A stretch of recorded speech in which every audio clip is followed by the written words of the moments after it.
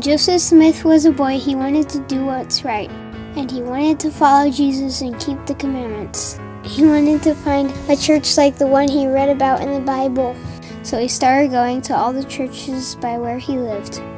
He really wanted to find the one that was Christ's church, but none of them seemed to be the right one. But Joseph kept searching, and he didn't give up. One day when Joseph was reading the Bible, he found a scripture that told him what to do. The scripture said, "If any of you lack wisdom, let him ask of God." Joseph kept thinking about that scripture, and he knew he needed to pray and ask God which church to join. One morning, Joseph went into the woods by his house so he could be alone to pray. He looked around to make sure that there was nobody there, and he got on his knees to pray. But he suddenly felt scared. Darkness came around him, and he thought he heard someone walking behind him. So he stopped praying, and he stood up to see who it was. He couldn't find anybody. He could have left and went home, but he knew he needed to pray.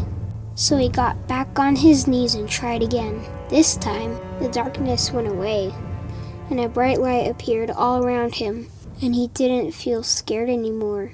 Then something really special happened. He saw Heavenly Father and Jesus Christ standing above him in the air.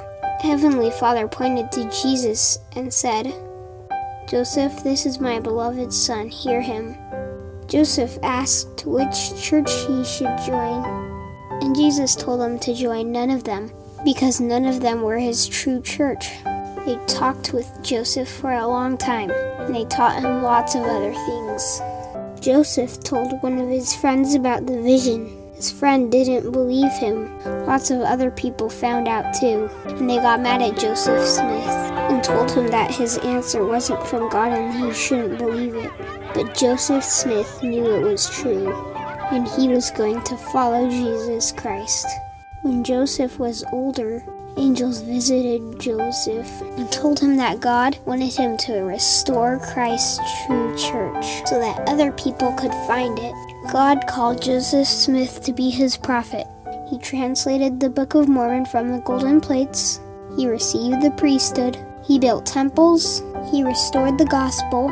He taught other people about the gospel. And he organized the Church of Jesus Christ of Latter-day Saints. It wasn't easy for Joseph to obey God. Lots of people got really angry. They wanted him to stop teaching people about the gospel.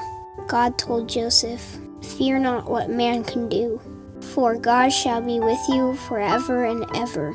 Joseph Smith had great faith, and he loved God more than anything else.